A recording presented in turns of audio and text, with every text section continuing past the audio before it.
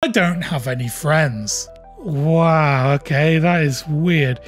Wow. I don't really understand what it is as a game. It then tried to fix it again, and things started to get even worse. At this point, I had to execute Plan B. This is where things started to go horribly wrong.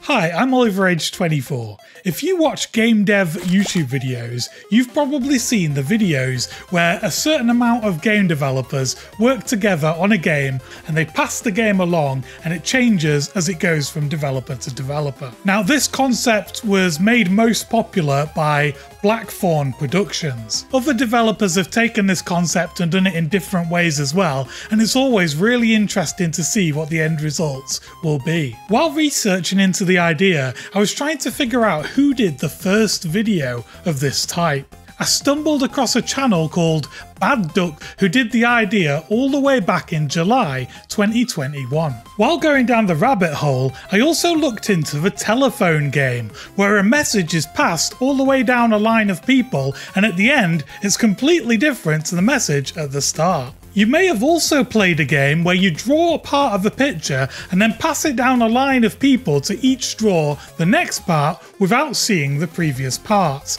and at the end you reveal it and it's a monstrosity. That game originally was called Exquisite Corpse. I really wanted to have a go at this idea myself, but I don't have any friends. So, taking inspiration from my previous video, I'm going to experiment with AI. So I asked ChatGPT to help me write some instructions to give to the other AI for this challenge. I won't read it out, but you can pause this video to read it if you'd like. Step 1 basically explains they'll be taking turns to add code in C# to the game. Step 2 just explains that the AI will receive a little summary of where we're at with the game so far and all of the code base so it knows what is there and what it can add. Step 3 basically explains that since I'll be doing the art for them, just expect pixel art or simple drawings or basic 3D shapes. Step 4 encourages them to add their own twist to the game,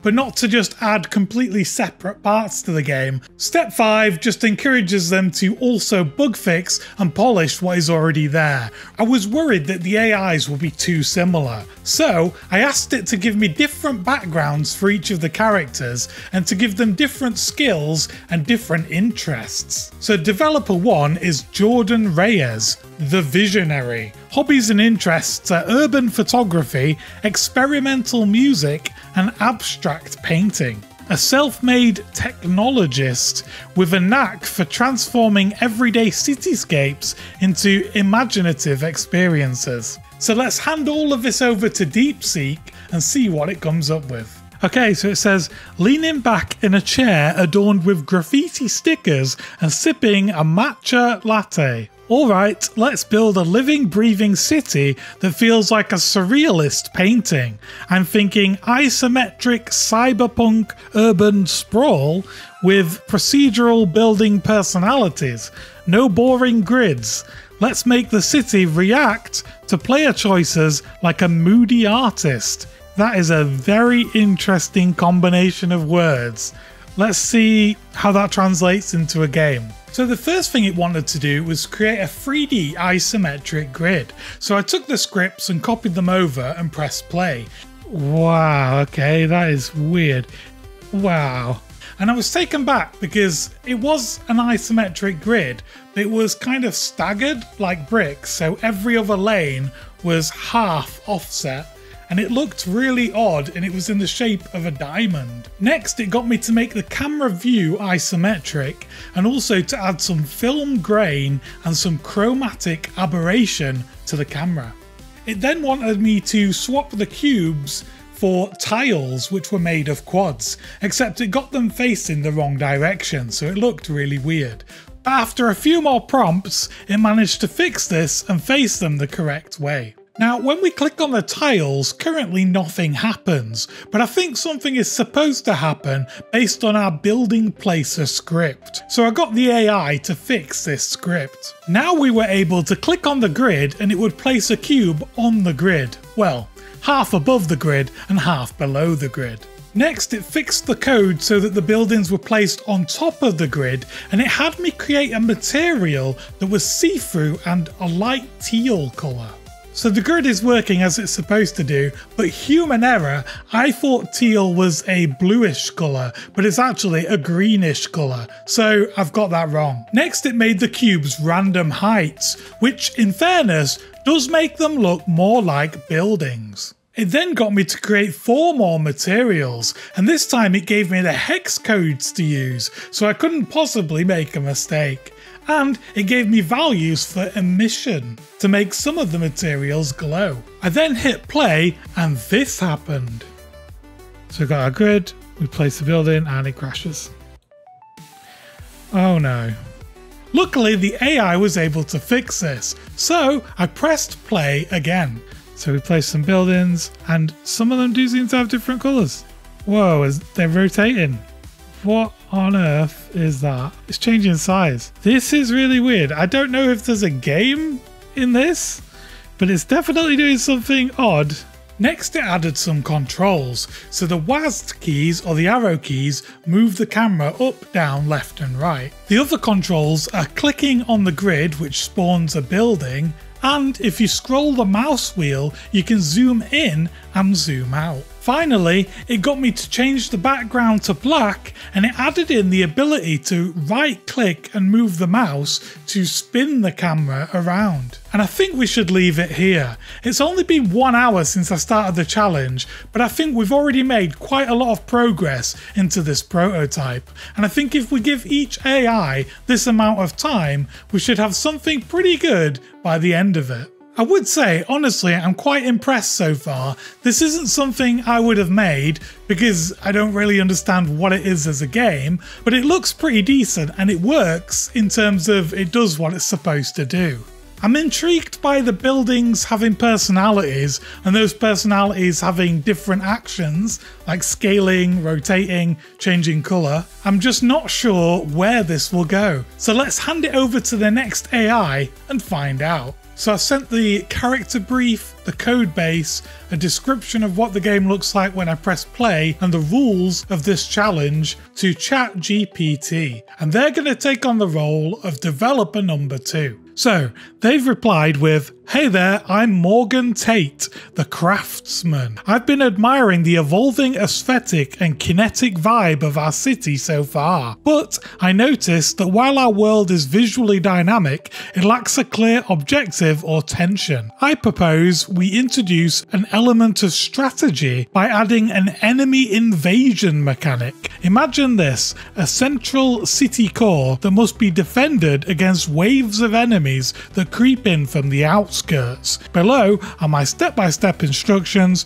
and complete source code with 3 new scripts to integrate this mechanic." Awesome, that sounds pretty good. So first, it wanted me to create a sphere, which would be our city core that we need to protect from the enemies. Next, it told me to create a capsule as an enemy, and the enemy would move towards the city core and damage it if it collides with it. We then created enemy spawners, which were made of a cylinder, and they would just spawn enemies in randomly throughout the game. Then it wanted me to position 4 different spawners on the corners of the diamond map and move the city core into the center. Next, it created a health bar to show how much remaining health our city core has. And each time an enemy collides with you, you lose some health. I then remembered that the grid was supposed to be a teal colour, so I fixed that and I actually changed the tile into a grid so that it matched the description the first AI gave. I then asked what colour should all of the new objects be.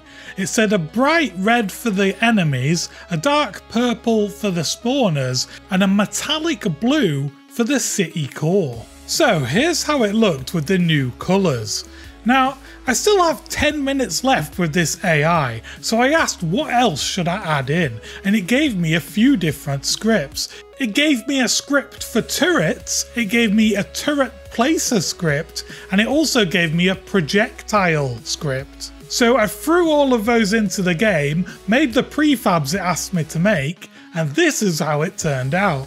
Hopefully you agree that this looks a lot more like a game, even though it's from AI, which is usually considered not very creative. I guess the reason it's coming up with slightly out there ideas is because I'm giving it the character briefs, which were also created by AI.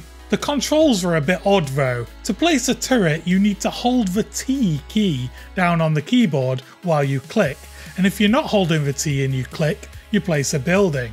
And at the moment, buildings don't really have a purpose within the tower defense, but we've still got 3 different AIs left, so hopefully one of them can piece it all together and turn it into a cohesive prototype. And that's the end of dev number 2. So now we're going to pass it over to dev 3. Hey there, I'm Casey Lynn, your resident creative nomad and Unity improviser, stoked to jump into this project as developer 3. I've got my skateboard under one arm and some street art vibes in my head, ready to inject some spontaneous energy into this cyberpunk city builder meets tower defense mashup you've got cooking. Let's roll through what's here, tweak some mechanics, and add my own twist to make this grid pop with life. Buckle up, it's about to get dynamic. So first of all, they wanted to work on a resource system, so they introduced energy and income. They also took the personalities and gave them building types, so greedy became corporate, chaotic became research, artistic became cultural, and green became power plant. Next, they gave me loads of scripts to copy and paste into the project, and they changed a lot of the existing scripts by adding more things to them. And it was quite scary because the game was sort of broken when I first started copying things over until I added all of the changes that they wanted me to change. So I couldn't test it as we went along, I just had to trust that the AI knew what it was doing, which is obviously quite a scary thing to trust, since AI can be quite random to say the least. But, ye of little faith, it worked! You'll notice in the top left of the screen we have energy and income, which gradually increase or decrease over time. You need energy for some of the buildings, and for the turrets to be able to shoot. Income is spent on building the buildings. At the moment, each of the buildings cost 10 to build, and the turrets cost 20. The corporate buildings generate income, as you'd expect, and the power plant buildings generate energy. The research buildings don't have a purpose yet, but in the future they will unlock more things. The cultural buildings increase the city's happiness, and that's not shown on the screen at the moment, but behind the scenes, the city has a happiness level which fluctuates depending on what's going on in the game. At the moment it's completely unbalanced, as you can just spam each type of building and you suddenly have loads of income, loads of energy and loads of firepower. But it definitely feels like more of a game now. At this point we still had half an hour left, so the next thing that Dev 3 wanted to work on was some UI, and he created 5 UI buttons, one for each of the building types and one for the turret. It also created a tooltip that says what the button does when you hover over it. Once we'd done that, we only had 10 minutes left, and with those 10 minutes it decided to colour in the UI and match the building colours to the UI colours so you could see what type of buildings you'd built. This is the first time so far where one of the developers has made a change to what already exists within the game, because originally the first dev wanted the game to be all different colours that were changing all the time, and now the different building types have different colours, which honestly does make more sense from a gameplay perspective, but it does make the game a little bit more generic. And that's the end of our 3 hours and our 3 devs. So next we're going to pass it over to AI 4. So this is developer 4 using Gemini. The user wants me, as Riley Quinn, the 4th developer, to add a new feature to the existing Unity game. I need to analyse the current game state and codebase to understand what has been done so far. Then it talks about what has been done already, and then, as the experimentalist, I should aim to mix genres or add unique twists. The game has elements of city building and tower defense. I noticed that research currently doesn't have a purpose, and happiness and research research levels aren't displayed to the player. So first of all, it added another text field to the UI that displayed the amount of research that the player has. Next, it spent about half an hour to make a whole research menu with upgrades that you can purchase for 100 research points each. And when you click on one to purchase it, it disables the button and says that you've purchased it. Next, it created another text element on the UI that says what the happiness level is. And finally, it wasted the rest of its time trying to get the grid to change colour depending on the happiness level, but it couldn't get it working in the time limit. And so this is the end of AI 4. Now we're going to pass it to the final AI to hopefully wrap up the game and finish it off nicely. Greetings, I'm Samir Patel, the perfectionist developer with a wildcard twist. After reviewing the current state of the game, I have some exciting ideas to elevate this project and make it truly memorable for the audience. So this AI is Claude, and I'm using the free version, which I think is a bit out of date now. So it's a little bit unhinged, and there's a limit to how many characters you can send it. The first thing it wants to do though is to create a procedural grid instead of the diamond shaped one that we had before. As you can see, its first attempt is kind of working, but is very random.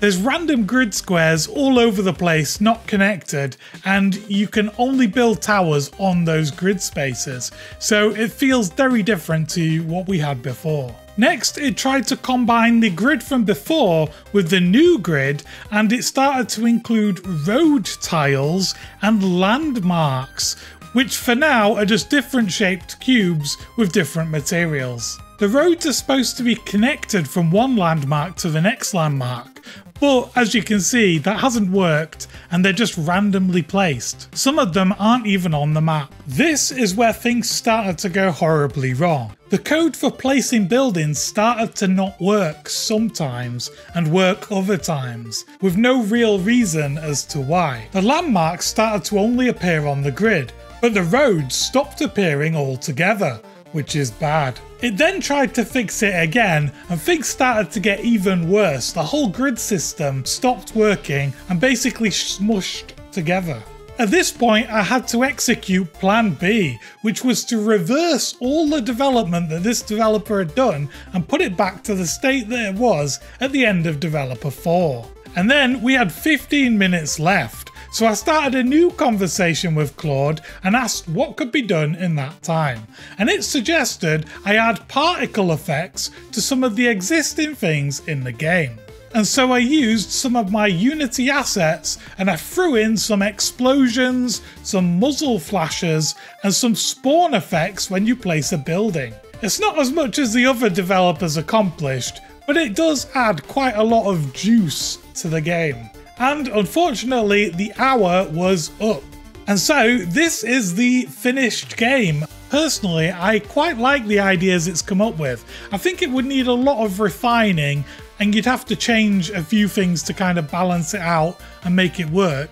But there's a few decent ideas there that could be used to make an actual game. I have looked through the code and it is a bit of a spaghetti mess, as I'm sure you can imagine. And with that, I'd really like to hear your thoughts. Which of the AIs do you think did the best job and which ones do you think did the worst? Which ones would you like to see back in future videos? If you enjoyed this video, please hit subscribe, like, and leave a comment below. Thanks for watching. Goodbye.